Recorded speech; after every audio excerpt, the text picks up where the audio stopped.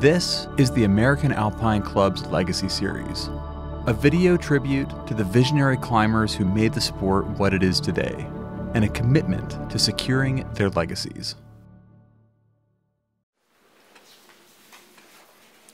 Okay, the day I drove in to the valley was September '58, and Harding and his buddies were working on the nose. And when I saw that, I said, oh my God, I've come to the right place.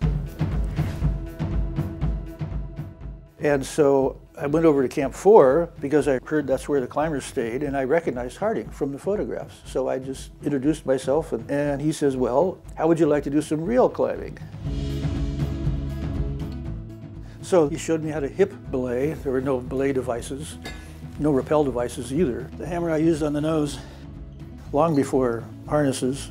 These patches sewed on after a couple years because this leather would be wearing through. So I went up on these tiny holes and started to slip, and I fell, went down 50 feet like this, trying to hold on. And it didn't turn me off at all. I said, yeah, this is the great stuff. I just have to get smarter. You know, I just have to learn more. My next big scary experience was following Swedland up the arrow tip. I'd never seen an exposure like that before. It just about knocked me out. But on the upper half of the climb, I got used to it, I adapted, and I started enjoying it.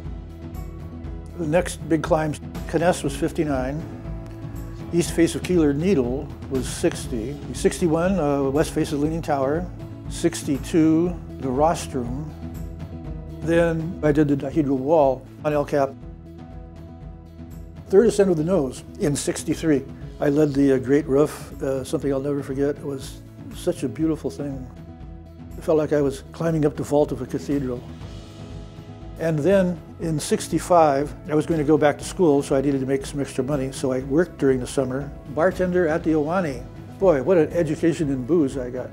The tips were fabulous, and that enabled me to buy a Nikon and 4 lenses. But for a serious camera was this, a Retina 2A.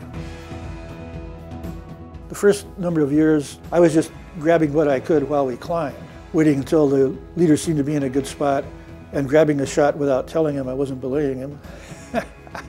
Quite a game. Then when the valley scene started really developing and it became clear that a real history was going on here, and so I tried to get bits of the history that was going on, especially the social life. That's when I started getting serious about Camp 4.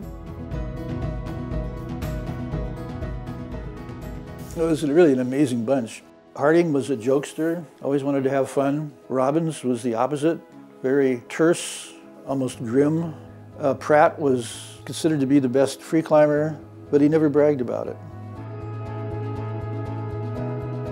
The whole motive was I didn't want the experience to disappear. It seemed too special.